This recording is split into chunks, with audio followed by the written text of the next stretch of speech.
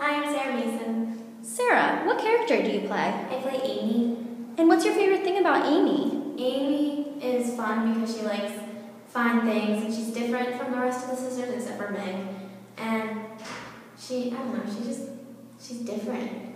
Okay, that's good. What's your favorite song in the show? I love Some Things Are Meant to Be. And why do you like that song? It's the best song. It's so pretty and both of the voices are so pretty and it's just such a great song.